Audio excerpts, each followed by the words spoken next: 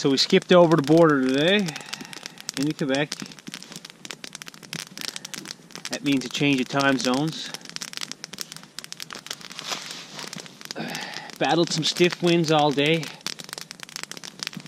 Stopped in for a break and warmed my feet. I don't think there's no way around it. Has nothing to do with these boots. These are the best boots I've ever worn, hands down. They're rock solid. For this type of work, they got the grip, they got the stability, and they got the comfort. They're not the problem. I mean, when you're paddling in weather this cold, you're going to get cold feet. Your feet are stationary. You're sitting in the canoe all day. That's the problem, right? So my little breaks to get out and warm up help. I had a couple where I just got out and walked around, and others I had to get a fire going. I didn't know it was going to be minus 16, 17 with the wind chill. Base temperature of minus 7 it was this morning. I didn't expect that in late September, so it's okay. It's supposed to warm up again in a couple days. If I would have went with a bigger winter boot, that would have been clunkier on portages and lining up rivers. It wouldn't have worked out. These are the only option, and it's not the boot's fault. Not at all.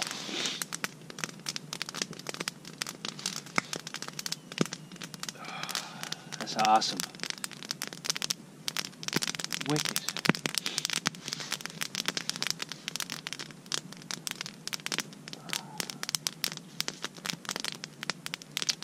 So we crossed Labrador. We've done it. We're in Quebec now, and it's the same old woods, right? Nothing changed from Labrador to Quebec. So, happy to be over the border, making our way. As I've said, it goes from summer to winter in Labrador and northern Quebec up there. There's no fall, and we're dealing with it. But just keep working away and enjoy the experience, because it's been an amazing one. Lots of ups and downs, physically and mentally. But I look forward very much to the remainder of it. And so does Saku, who's asleep in the tent right now behind me. It's nice to have the fire this close to the tent. You got to be careful, but it means you can sit in your tent, sit in your shelter, and gain some heat. I got some rocks laid out in front. That'll keep things from spreading and burning us down, hopefully.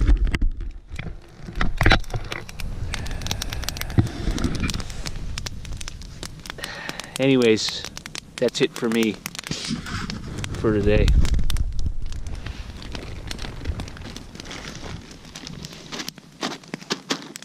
Alright, Zach, your time to shine, bud. Bit of a nook shook coming right up for you.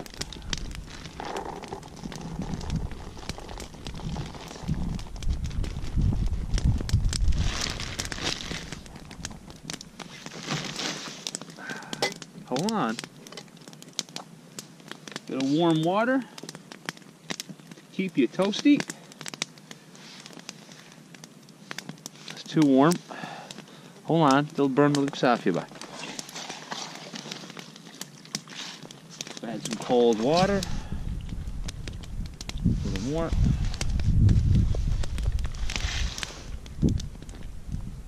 Alright, bud. Go to town. Go on.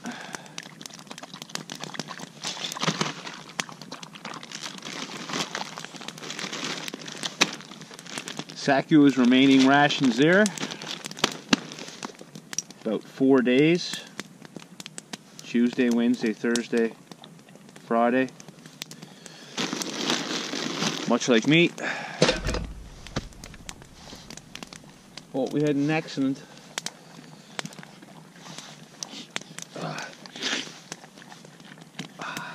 Yeah, we're stretching out the rations now.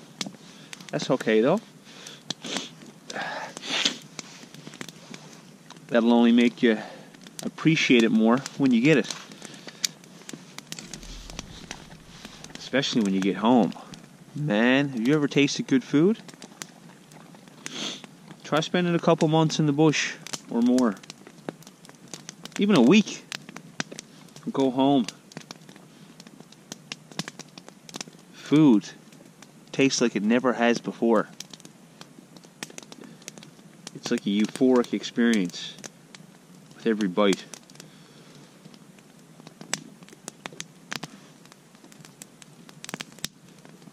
Don't worry, you'll get it.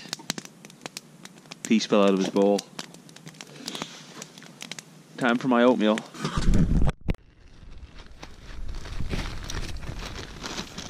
So for me, that's my breakfast left. For the next little while, some of Mom's homemade granola. Thanks, Mom. It's the best. And we got some plain oatmeal and a flavored oatmeal baggie I used to measure out my oatmeal. Now, I was mixing this in the kettle, but I found it was just a bit of a pain to clean the kettle out every time if I wanted to have coffee or tea right after oatmeal. So this way, the cup is easy to clean, much easier. Easier to get your hand in there. A couple swipes, she's clean. Kettle has little crevices and stuff. It's a racket. Anyhow, not much granola goes in because there's not much there, and if I put all oatmeal, it's just plain and it tastes pretty bland, as you can imagine. So I don't know, what can I afford here for the next little while? Sack, a little handful. A little handful for some flavor. There's some cinnamon in there. And I don't want to drop any in the ground, do we? And then I'm going to fill this pouch with oatmeal.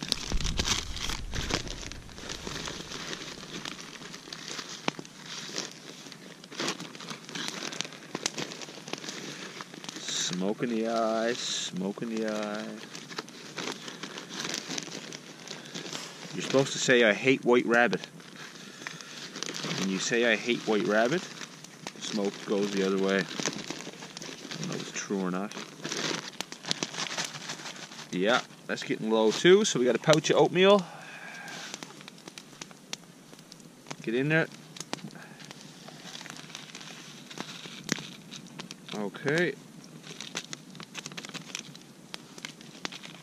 Can't lose any flakes. And now, I'm going to add the boiling water. Take a spoon. You all know how to make oatmeal, don't you?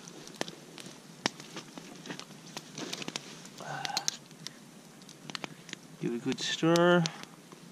I'll need more water than that, Saku.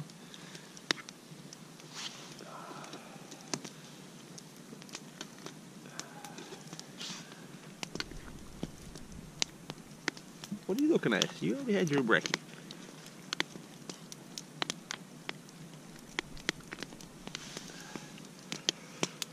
Cup of oats for breakfast. Last but not least, oil. Gotta add the oil. Need those extra calories, extra virgin olive oil. Spoonful of that or two.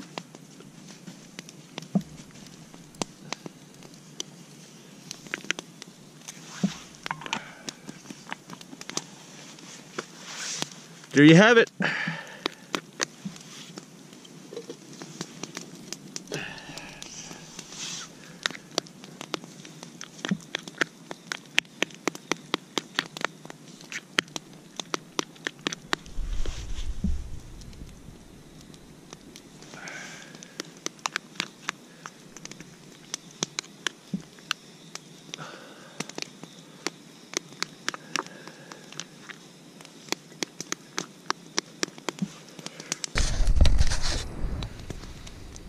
I hate White Rabbit.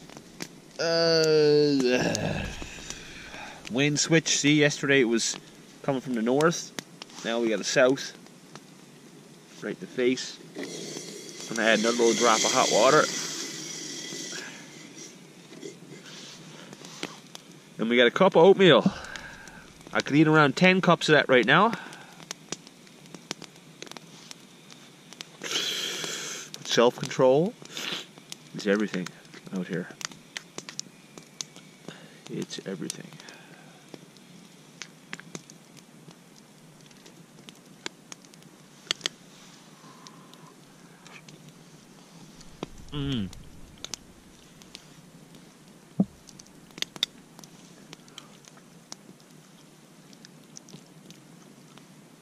I had two different types of oil. This one has a bit of a fruity taste to it. Anyone know what that is? I don't know what kind of oil it is, but it has a different taste. It's good though. It's growing on me. I hated it at first.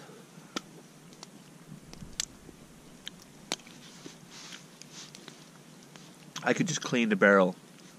The last 4 suppers I got there. This oatmeal. The Cliff Bars I have left, which I don't know what I got left. 2 here. I got 2 Cliff Bars left here. And I got another 6, I think, for the next few days. I could eat it all right now. Starving. Working hard, right?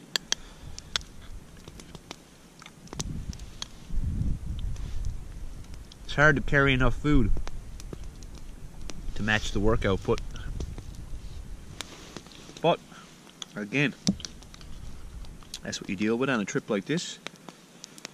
Unless you want to break your back on portages and stuff.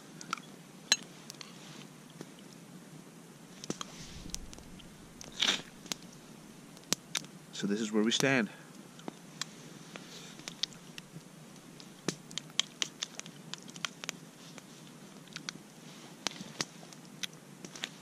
September 25th.